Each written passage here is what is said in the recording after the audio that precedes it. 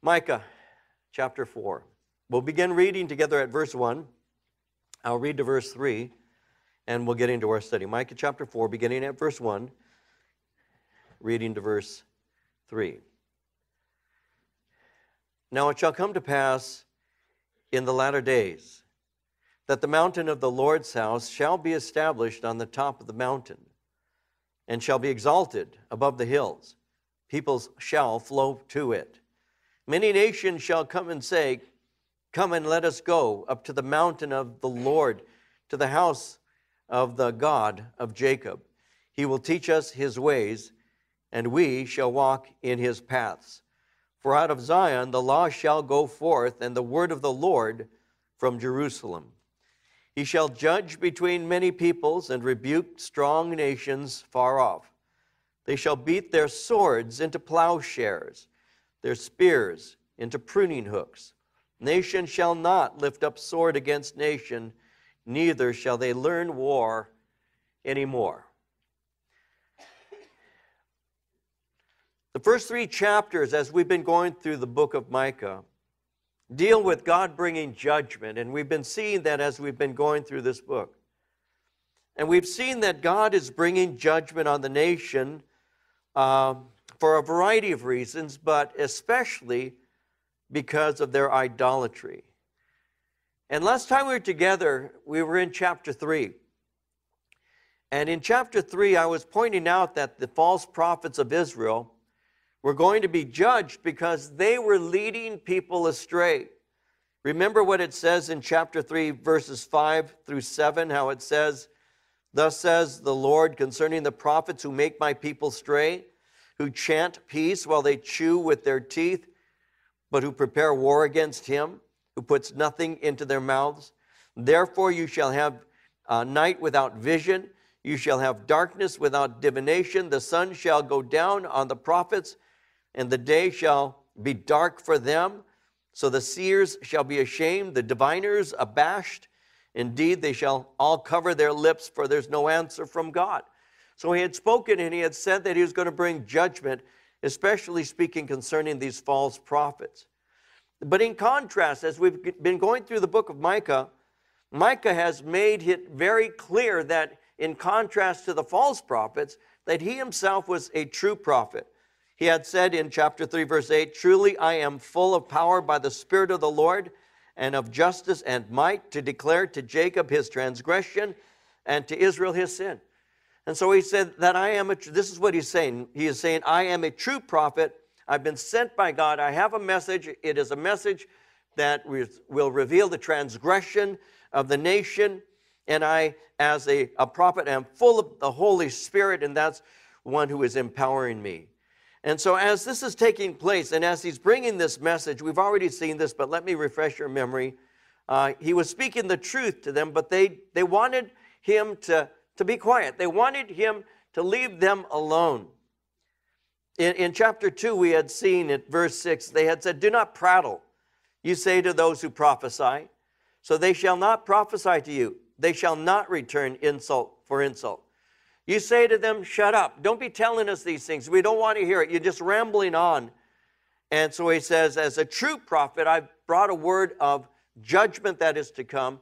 The false prophets are saying to you that there is peace, but God had stated in other places, they say there is going to be peace, but there is no peace. And so we've been looking at the contrast between the message of the true prophet and the message the false prophets were bringing.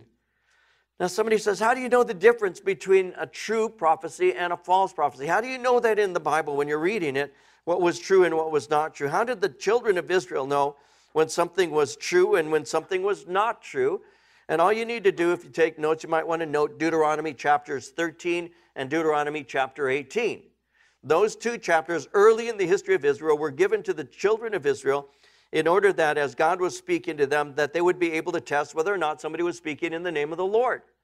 In chapter 13, it speaks concerning those who are coming and speaking, and he says what they're saying may come to pass, but the problem is, if this person says, come and let us follow other gods, God says, do not follow that person because I have not sent him. Then later on, and I'll read this to you, in chapter 18 of Deuteronomy, He said in verse 21 and 22, if you say in your heart, how shall we know the word which the Lord has not spoken? When a prophet speaks in the name of the Lord, if the thing does not happen or come to pass, that is the thing which the Lord has not spoken. The prophet has spoken it presumptuously. You shall not be afraid of him. So on the one hand, if a false prophet speaks and takes you away from God, he said, be not afraid of that prophet. He is not speaking for me. He's taking you away from me. Or if the person is speaking and what he says does not come to pass, he's speaking presumptuously, and thus you shall have no fear of him. You see, a true prophet in the Old Testament is really clearly presented as a person who, when they give a prophecy, it brings honor and glory to God, and it's always 100% accurate. And so that's how you see it. So we're coming up pretty soon to New Year's, and they'll have these magazines or these newspapers that are at the checkout stand when you're leaving the store, and it'll say, 5 prophets making their prophecies for 2017. And you can take that home and use it to line the bird cage, because none of that is true. They're always wrong. And God says, don't believe them because they're not speaking for me. Well, Micah was speaking in the name of the Lord. Micah was a true prophet. And because he's a true prophet, he was speaking the mind of the Lord to the nation that had walked away from him, a nation that was beginning to mix the worship of God with paganism. And so when he came and spoke to them and said to them, you're doing these things and it is wrong and God will bring judgment, that's when they began to say, don't prattle to me. Don't be just running your mouth off. I don't want to hear it. You see, the people had sinned, and now it's necessary for God to chastise them. And the punishment that he's bringing, as we're looking at these chapters together, is severe. But it is intended to bring them back to him. In Deuteronomy, in chapter 8, verse 5, it says, you should know in your heart that as a man chastens his son, so the Lord your God chastens you. So God is bringing judgment, a punishment upon you, because that's what fathers do. In Proverbs 3:11 and 12, it reads, my son, do not despise the chastening of the Lord, nor detest his correction. For whom the Lord loves, he corrects, just as a father the son in whom he delights. And so because he loves them, he's going to deal with their sin.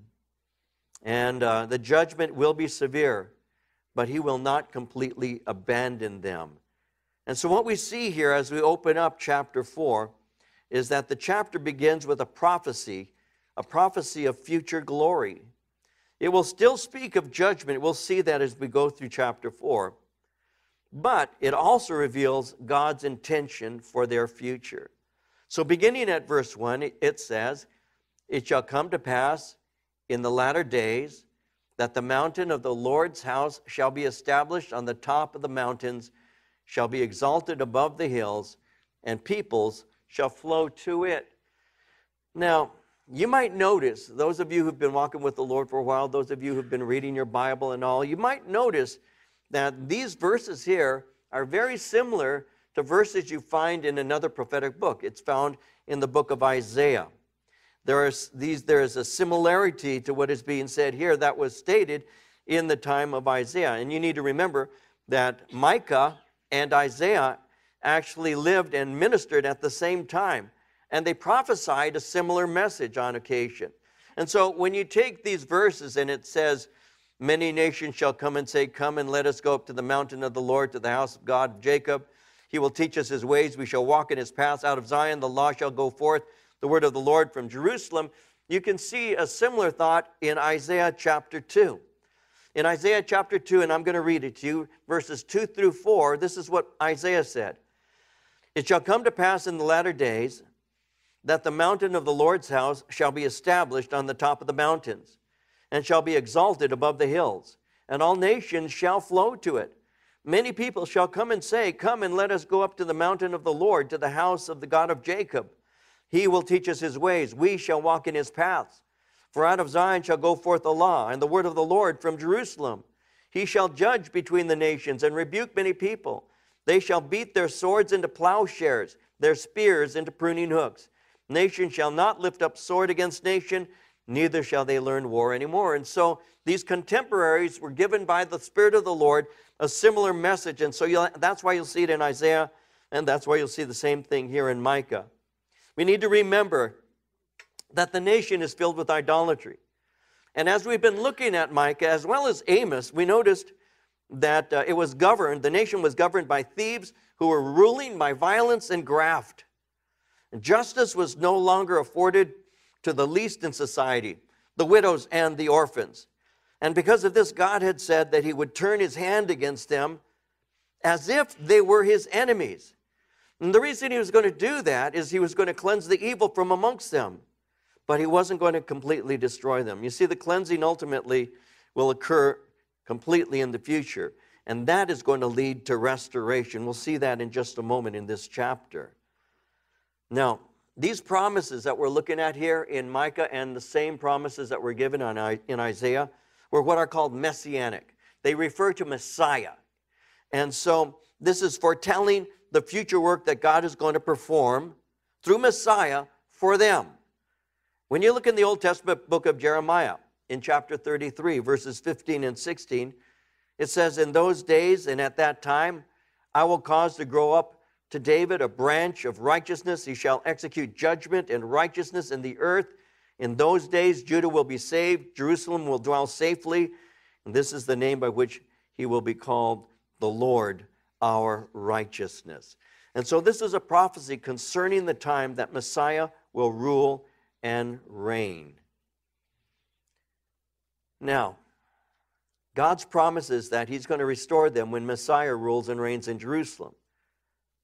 When Messiah rules, all transgression will be dealt with. When you look back at Isaiah, if you take notes, Isaiah 1 verse 28, it reads, "The destruction of transgressors and of sinners shall be together, and those who forsake the Lord shall be consumed." Well, Micah is echoing a similar prophecy as he proclaims this to the nation. Now, in Micah chapter 3, verse 12, he had predicted that Jerusalem would be leveled and become a heap of ruins. But now he moves beyond the destruction of Jerusalem by Babylon, as well as the future destruction through Rome. And he moves beyond all destructions of the city, and he begins to speak of what he calls the latter days. Notice that in verse 1, "It shall come to pass in the latter days." Latter days are also referred to in Scripture as the last days, also spoken of as the last times. And so this is speaking specifically of end-time events. The last days is a technical term. And what it does is it speaks of God moving in judgment against all evil. And Jesus uses a similar term, but he actually speaks of the last days in this way. He'll speak of tribulation, and he'll also speak of great tribulation. And as we're studying Matthew, some of you are traveling with me through Matthew, and we're going to enter into chapter 19 someday. And then just a few chapters later, another year and a half, we'll be looking at chapter 24. And in chapter 24 of Matthew, that's where Jesus gives us this tremendous insight into future events. And so he speaks concerning the time that is referred to as Jacob's trouble. It's referred to as tribulation. But Jesus will speak of it as not only tribulation, which refers to the first 3.5 years of this tribulation period, but then he says, "And then shall there be great tribulation." So the tribulation period, which is a 7-year period where God pours out his wrath on the Christ-rejecting world, it's called the tribulation, is divided into two aspects. There is tribulation and then great tribulation. 3.5 years of tribulation, 3.5 years of what is called great tribulation. And so as we're looking at this, that all makes up part of what is called the last days, last times. And so that's what he's referring to here when he's speaking concerning the latter days. See, the tribulation is relatively short. It's 7 years. But in the tribulation, at the end of it, is when Jesus will return to earth. The return of Christ concludes the tribulation, and then he's going to establish his kingdom on earth. And so the last days includes the tribulation, the return of Jesus, and what is called the millennial kingdom, or the 1,000-year reign of Christ. And so that helps us when you understand that That helps us to see that Micah is not speaking of near events alone, but he's speaking, when he uses the term latter days, he's speaking of distant future events. And so in this time, in verse 1, he says, "It shall come to pass in the latter days that the mountain of the Lord's house shall be established on the top of the mountain and shall be exalted above the hills, and peoples shall flow to it." And so the mountain of the Lord's house shall be established, he says, on the top of the mountains. Zechariah 14 in verse 10 says, "All the land shall be turned into a plain, but Jerusalem shall be raised up." And so there's going to be a time when it is the center, if you will. And the people, it says, will flow to it. In other words, many nations shall come, and they're going to speak and desire to know more of the Lord. It's interesting how it says that people shall flow to it. That word flow is an interesting word that speaks of being driven by an internal desire. There's going to be something within them that is going to provoke them internally to want to go up to the mountain of the Lord in order to worship. There's going to be something that causes them to say, "Come and let us go up to the mountain of the Lord, to the house of God of Jacob. Why? He will teach us his ways. We shall walk in his paths. For out of Zion the law shall go forth, and the word of the Lord from Jerusalem." There's going to be an internal drawing to the people to want to come and to worship the Lord. There's going to be something marvelous that is within that causes them to desire to hear the word of the Lord. Now that is in the very end. We have a foretaste of that, by the way, now. When I was a young man before I got saved, if you'd have said to me, "Let's go to a party," I'd have said, "Yes, let us go."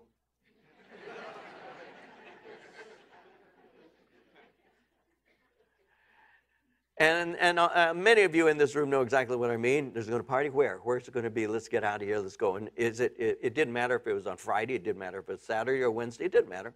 Party? Yes. That's something I enjoy. Let's go. That was just the way it is. But if you'd have said to me, which it was on occasion, "Hey, you want to go to a Bible study?" You've got to be kidding.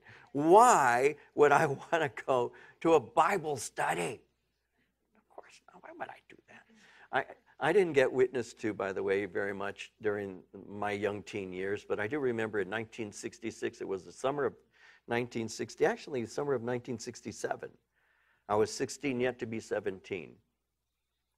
I was at the beach. I believe it was Newport. And I was laying there as a 16, almost 17-year-old boy.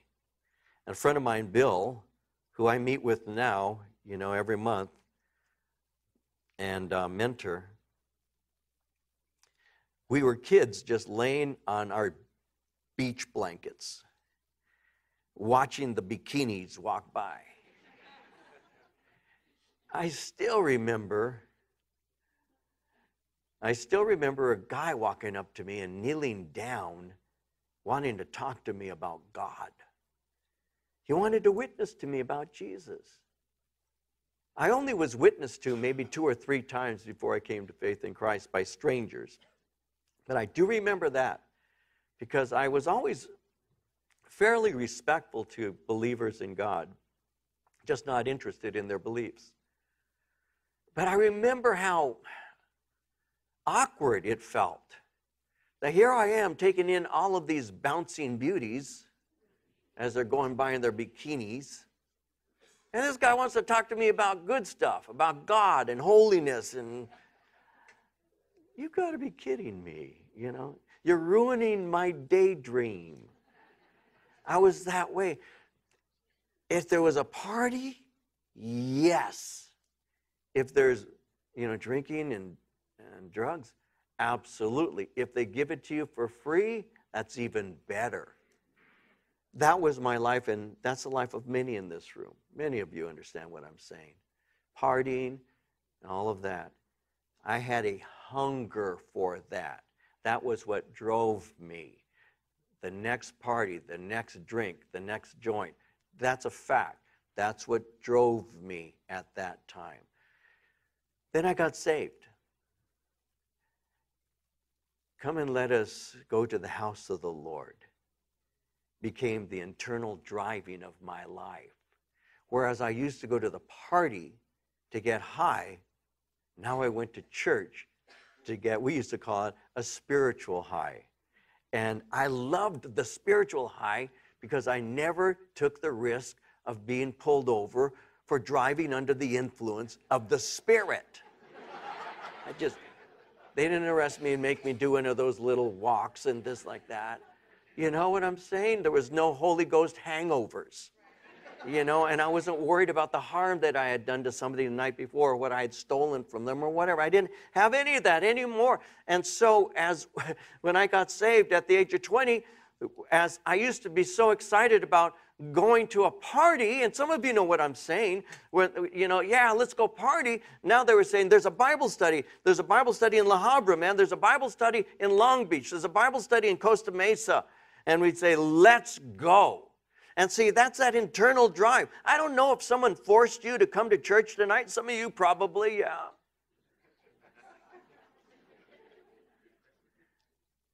But see, I wasn't forced to go to Bible studies. I said, come and let us go to the house of the Lord. There's this internal pushing, this desire to be in the Word, to be around those who love Jesus Christ. Listen, all day long, I walk in the world and my feet get dirty from that walk. And I need a place where my feet can be washed. And Jesus is the one who takes that basin and takes that towel and puts your feet in it and washes it. And that comes through the Word of God. And so for me, it's exciting to be able to get into the Word of God. And it's more exciting when the Word of God gets in me, because it changes my life. You see, that's how you make the best decisions. The best decisions you'll ever make are the ones led by the Spirit. The worst ones are the ones that are not informed by the Word of God. And you just go out and say, well, let's see. No, I want to make my decisions based on the Spirit's leading and the Word's direction. And so there's a hunger, and that's what this is speaking about. People will flow to it. Many nations shall come and say, come and let us go up to the house of the Lord. There's a divine drive, that internal desire. And they want to go, and it's one of these things that it's a spontaneous movement that they all gather together. And people are going to recognize that God is once again with His people, and they will be internally driven to worship Him. Zechariah tells us in chapter 8, verse 23, in those days, 10 men from every language of the nation shall grasp the sleeve of a Jewish man, saying, let us go with you, for we have heard that God is with you. I want to go with you. Some of you have had friends who have said this to you in a similar way. They're not saying it like, they're not grabbing your sleeve necessarily and saying, I know that God is with you. But they're saying things like, what's happened to you? What happened to you? Something's different about you. And then you say, you know what? I got my life right with the Lord. That's how it was with me when I first got saved. I got right with the Lord. Really? Where are you going? I go to Calvary Chapel. Really? God is with you. And my friends came. My friends would come to church because they saw there's something in me that they don't have. And that's what's going to take place in these latter days that he's speaking about. They'll take the sleeve and they'll say, we have heard that God is with you. You see, when Messiah reigns, the nation of Israel will be known as the headquarters of Messiah. And when people desire to worship God, they will come to those they know worship Him. That's how you, by the way, can be the best witness. Somebody said, I wish I could quote the person who said it. We all know this quote. Preach the gospel at all times, and when necessary, use words. Live the gospel out. May that be the way that we live, so that people actually will look at us and say, what is it that drives you? What is it that motivates you? What is it that has made you different? Now, they may not say it like that. They may even be sarcastic. They may even kind of put you down a little bit. They may want to shame you.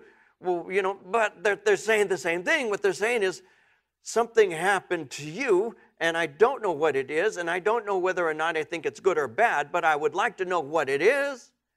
And then you say, I got saved. That's what happened to me. I had a friend of mine, his name was Paul. Paul lived in a place up north, Pacific Grove. I got saved. I went with my friend Bill and another guy named Bill. We drove from Norwalk. We went up to Pacific Grove, and I wanted to visit my friend Paul. And when we went there to his house, it was just before I went into the military. When we went to his apartment, as I came in with my two friends, Paul said, "Dave, wait a minute. I invited some friends. I wanted them to meet you." And I said, "Oh, really?" Now, Paul was from Whittier, but now he's living in Pacific Grove. I happen to think Pacific Grove is a beautiful place, by the way. I don't know how many of you have had a chance to go up there. It's a gorgeous place. And so as I was up there, I was thinking, "Man, what a beautiful place this is." And Paul's living in a little apartment there. And it's really nice. And I hadn't been there for about 4 months. And the last time I had been there was during a time that was called the Monterey Pop Festival. They used to have something called the Monterey Pop Festival. Some of you are old enough to remember that. Others of you have studied in ancient rock and roll history. It was called Monterey Pop Festival, and they had all kinds of music and things. It was a big festival and this and that. And I had gone there a few months before. I had dropped something called psilocybin, and I had been smoking dope for several days and stuff. And that's the last time I'd seen Paul. I was on hallucinogenics and smoking marijuana. Now I'm back, but he thinks I'm the same guy that I was just a few months before. So he invites his friends to meet me, and he says, "I'd like you to meet my friends." And I'm just kind of there with Paul. I'm not really speaking to him because we're waiting for the friends. And they come into the house, and there's 2 or 3 guys who come in, and he says, this is how he introduced me. He said, "Guys, I want you to meet David. He's one of my best friends. I've known him since high school. This is the guy," he said, "concerning me. This is the guy that got me high for the very first time." That was my introduction. Now, would you like that to be your legacy? Would you like that? I didn't want that. I didn't want to be known for the guy who turned him on to drugs. And there I am. So I still remember I was sitting there, 20 years old, brand new in the Lord. I hadn't been a Christian more than a month and a half. No more than 2 at the maximum. And I'm there looking at him across this small front room, and he says, "This is Dave. He got me high the first time." And his friends are looking at me like, well, I was some guru or something, That's true. I had that spacey look. I looked like John Lennon. I used to have these round glasses, and my hair was long, and I had these bushy sideburns, and they were looking at me like I was some guru. And I said, "Paul, last time I was here, we got high." And then I said, "That's true." I said, "That's true. I got Paul loaded for the first time when he was in high school. That's true. But I came here for a different reason." I told Paul and these guys that were there, and I'm a brand new Christian, and I said, "But I came here for a different reason. I want you to know, Paul, and you guys too, that Jesus Christ died on a cross to save me of my sins. He's cleansed me from all of my unrighteousness. I'm born again, and I'm serving the Lord Jesus Christ now. So the way I was is no longer. That man is dead. And the man who is in this room with you right now has come with a message. And Paul, the reason I came with this message is I want you saved too." See, that's what God does. He changes your life. You don't want to see your friends perish and go to hell. You want them to go to heaven too. It has been said that the most selfish man is the one who goes to heaven alone. And you don't want that. That's why you tell people about the Lord. That's why you come to Bible studies on a midweek when you could be doing something like watching the Dodger game, which I'm TiVoing. So are you. Unless you're an Angels fan. Then you'll just be, who cares, right?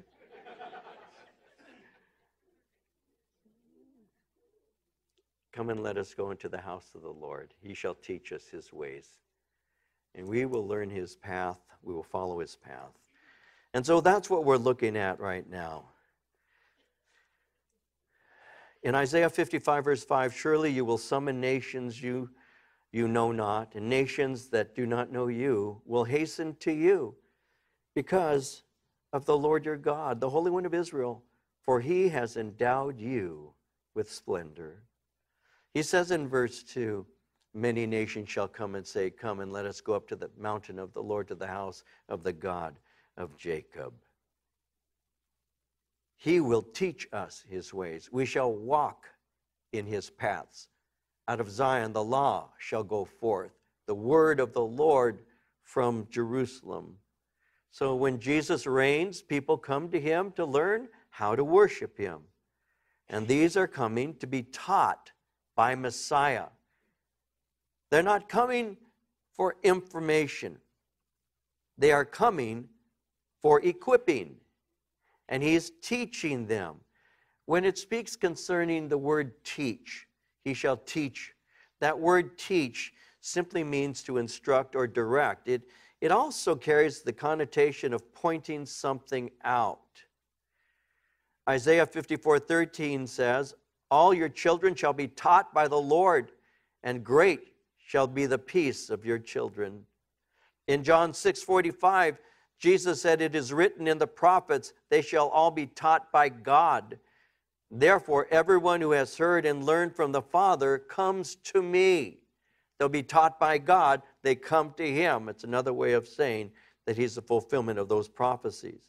He will teach us the ways. The word way is a habit of life. It speaks really of your moral character.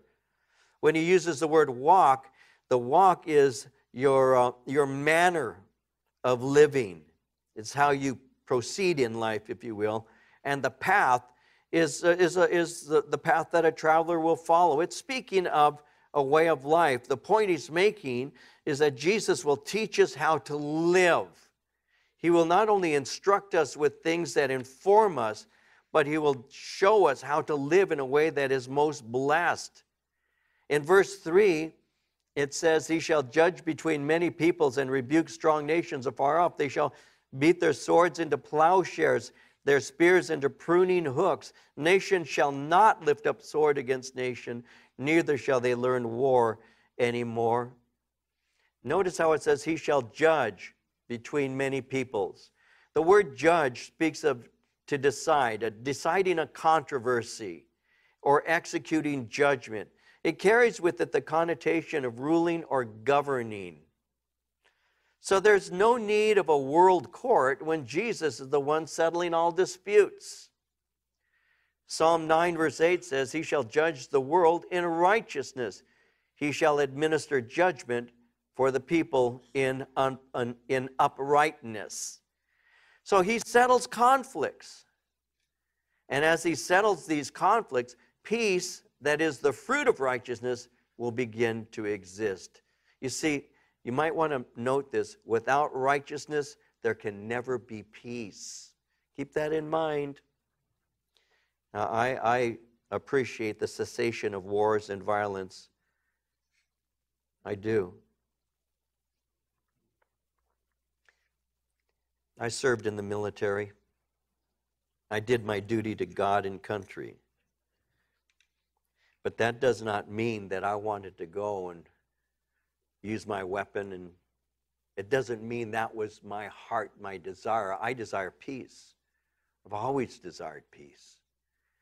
And it was coming to Christ that helped me to realize that without Christ, there is no chance of peace. See, peace comes when there's a cessation of hostility, not just with man. Peace comes when there's a cessation of hostility between man and his God. When you hear the gospel of reconciliation, that God was in Christ reconciling the world to himself, the message of the gospel is called the message of reconciliation, the cessation of hostility. When you by faith receive Christ as your Lord and Savior, and you abide by the terms of peace, which is that I fully surrender to God. He is the victor. I am the vanquished. He owns me now. I am not on loan to him, but I have been bought at a price. And when I understand that he is my Lord, and I will do the things that he says, and I'll demonstrate I love him by my obedience, the fruit of my life will demonstrate that there has been a change. I will have peace with him because he gave me peace in that I stopped my war, I surrendered, and now, and this is where it's so very practical, I can live at peace with other people. And so, hostility ceases first between man and God, And then under Christ, because the hostility has ceased, then hostility can cease between man and other men. Nations, in other words, can actually live at peace with one another. As he rules, the things that cause division between nations are going to be settled by the Messiah. And so they're no longer going to need to learn war anymore. It speaks concerning the swords. And it says they shall beat, in verse 3, they shall beat their swords into plowshares, their spears into pruning hooks. Swords. Well, obviously we know that a sword is a military weapon. And a sword is a picture of killing and destruction. Plowshares would be used to speak of producing crops. So plowshares speaks of the betterment of and care for people. There's an interesting, many of you know this, there's an interesting bronze sculpture in the North Gardens of the UN headquarters. And this sculpture is called Let Us Beat Our Swords into Plowshares. It was created by a Soviet artist, and it was donated on December 4th, 1959, intending to symbolize man's desire to put an end to war and to convert a means of destruction into creative tools for the benefit of mankind. You can see that. All you need to do is go to the almighty Google, and you can look up the sculptor, Let Us Beat Our Swords into Plowshares, and it'll show you that particular statue, if you will. So instead of learning to fight, Jesus teaches us to walk in peace with one another. In Psalm 46, verse 9, he makes wars cease to the end of the earth. He breaks the bow and cuts the spear in two. He burns the chariot in the fire. And that's what he's speaking about in the time of peace under the Messiah's rule.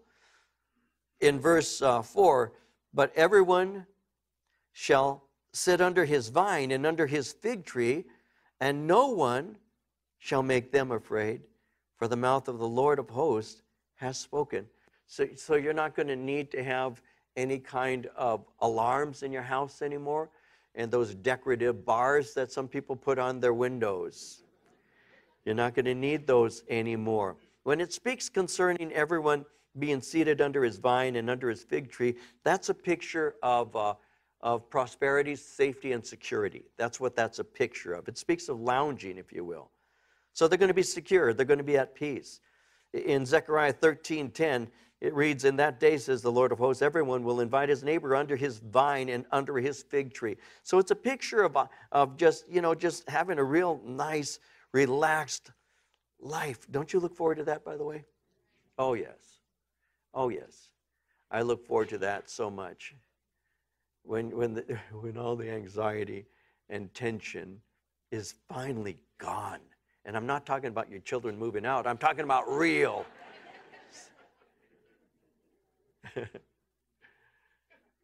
Some of the more relaxing times you ever have, if you have a chance to,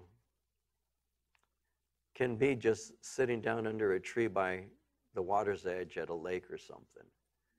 Just kind of just hanging out, drinking a cup of coffee and saying, oh, the world is good. I'm at peace with God. This sure is relaxing. How often do you get to do that? Very seldom, probably. Some of you do it every Sunday. You should be here. But it's some of the more peaceful times that you have. We just have no agenda other than just let's relax and just enjoy ourselves. Huh? And that's what he's speaking about, the time when all the tension is gone and you're at peace with one another and you're in a state of relaxation. Why? Because Messiah is ruling. Now, I better hurry up. Verse 5, for all people walk each in the name of his God, but we will walk in the name of the Lord our God forever and ever. See, in the past, people walked after their own gods. The result was war and problems. Their idolatry led them into violence as well as evil. But when Messiah rules, all will honor him and all will follow him. And in the future, all will walk in the name of the Lord. Like it says in Psalm 145, verse 2, every day I will bless you. I will praise your name forever and ever. In Philippians 2, 9 through 11, God also has highly exalted him and given him the name which is above every name, that at the name of Jesus every knee should bow, of those in heaven, those on earth, those under the earth, and that every tongue should confess that Jesus Christ is Lord, to the glory of God the Father. And so we'll be there just worshiping and praising him and all. And this is a picture of that time. Well, in verse 6, in that day, says the Lord, I will assemble the lame, I will gather the outcast, those whom I have afflicted. I will make the lame a remnant, the outcast a strong nation. So the Lord will reign over them in Mount Zion from now on, even forever. And so he's speaking concerning his rule. And in the millennial kingdom, the nation of Israel, which is pictured as being lame, crippled, outcast, the remnant. Well, in the millennial kingdom, in the time when Jesus is ruling and reigning, Israel will be restored. In their long history, much suffering occurred, and they were in a position of need. And God acknowledges it was he who afflicted them, but not only did he afflict them, but he will also comfort them. It's like what the psalmist, one of my favorite scriptures is Psalm 51, verse 8, where the psalmist said, make me hear joy and gladness, that the bones you have broken may rejoice. What an interesting thing to say. The bones that you have broken. You want to be deep with the Lord? You want to know the ways of the Lord? The Lord has a way of breaking us and healing us. I've mentioned this recently, but I don't remember how recent, where I gave a message 30-some years ago that I still remember the title. It was, well, I kind of remember the title, When God Cripples. It was taken out of the book of Genesis where Jacob wrestled with the angel, and the angel reaches over and touches the hip of Jacob and withers the sinew there. And from that moment on, from that time on, Jacob walked with a limp. It was a constant reminder of his encounter with God. He had grabbed hold of the angel, would not allow, would hold on, was holding on tightly, and the angel said, let me go. And Jacob said, no, I will not unless you bless me. You remember that story. I will not unless you bless me. The angel reaches down and touches his hip and withers the bone, cripples him. And when I gave that message, it was something the Lord was teaching me then that he has been teaching me now for over 30 years, that one lesson. And that is, when I break a man, I will use the man. When I break the man, I will use the man. You will never be used by God until you are broken by God. And he will put in you a reminder. And that's why some people don't want to be used like that. People want all the blessings without the buffetings. That's a fact, isn't it? Just pour your blessings on me, Lord. Blow your spirit on me. Oh, thank you. And I'll float and I'll do all these things and I'll get all this blessing and everything. Well, the Lord says, you want to be like me? Yes, I do. Oh, we sing songs like that. Make me like you, Lord. Make me like you. Do you know how I want to make you like me? Yeah, you want to just say, abracadabra, you're like me, right? No. I will make you wounded because I was wounded. You want to be like me? You're going to have Gethsemanes. You want to be like me? You will be pierced. You want to be like me? You will have friends who will forsake you and flee. You want to be like me? Well, on second thought. See, this is, by the way, this may be foreign to some of you, what I just said. That's because there's so much fluff that comes over the airwaves today that all you hear is like, yeah, whoopee. But I've discovered something. I've discovered that the deeper the break, the deeper the wound, the deeper the saint. And what is it that Paul said? He said that the messenger was Satan, was sent to buffet me, and 3 times I said, God, remove it, and God said, no. My grace is sufficient because, he said, my strength is perfected in weakness. And thus, he said, I just then buffet me. because I want to be like you. Listen, there are not too many people who want to take that road, who want to be deep with God. But you know what? What other road is better than to be like him when you think about it? I mean, isn't he conforming us into his image? So quit kicking against the prods. The Lord is fashioning you in answering that prayer that you prayed when you said, make me like you, Lord. I want to be like you. I'll just go one more moment with this and then we'll get into the rest of the study. I honestly, when I got saved, was surprised by the joy of the Spirit. I was so overwhelmed by the joy of the Spirit. But I have discovered in the 40-some years that I walk with God now, there have been a lot of breakings in my life. And a lot of times people don't, when they come in here, David Rosales, sometimes David Rosales will weep and they don't know why. It's because I'm touched by the infirmities of people in a way I've never been. And I'm breaking before you. And I'm saying, God, pour your Spirit out on us, on me. Make me like you, Lord. And yeah, I smile and I have joy. But Jesus also wept. And when you see the society the way that it is without him, why aren't more of us weeping? Why aren't more of us broken? Because it needs Jesus. Doesn't this world need Jesus? Listen, it doesn't need Trump. And it doesn't need Hillary. It needs the Lord. And we really need to bring Jesus to this nation. We really do. We really, really, really do. Now, moving on, I got to hurry because we're supposed to have communion. And I was planning on being done by now. But I'm not. So I will finish. Here we go. Where am I? Okay. Verse 8. You, O tower of the flock, the stronghold of the daughter of Zion, to you shall it come, even the former dominion shall come, the kingdom of the daughter of Jerusalem. The kingdom. Well, the kingdom was mighty under David. It was mighty under Solomon. But under Messiah, it will be much greater. In verse 9, now, why do you cry aloud? Is there no king in your midst? Has your counselor perished? For pangs have seized you like a woman in labor.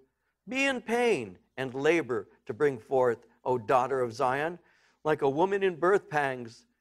For now you shall go forth from the city, you shall dwell in the field, and you shall go even to Babylon. There you shall be delivered. There the Lord will redeem you from the hand of your enemies.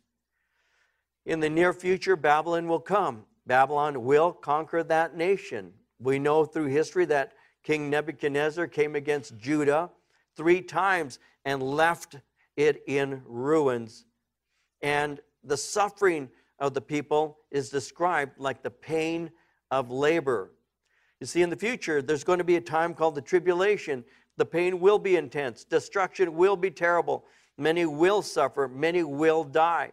Zechariah 13, 8 and 9 says it like this. It shall come to pass in all the land, says the Lord, that 2/3 in it shall be cut off and die.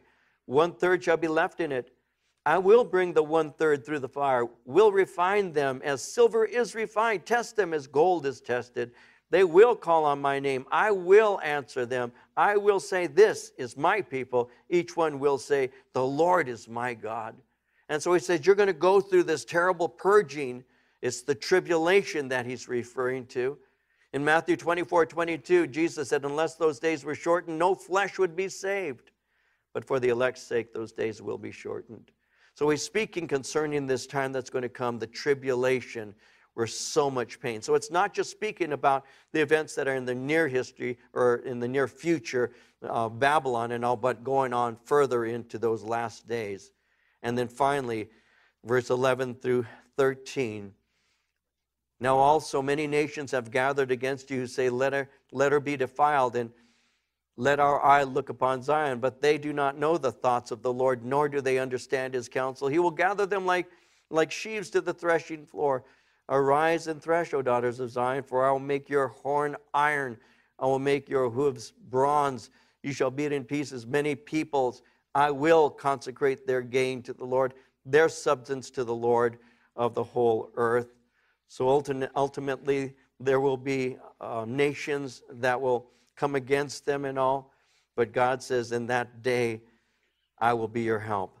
And your help, and I'll close with this. I actually had a whole study I was going to give you out of Ezekiel 38. I might introduce next week with that. Probably won't. I'm just saying that so you'll think I am. But I'll conclude it because we need to. I want to celebrate communion with you.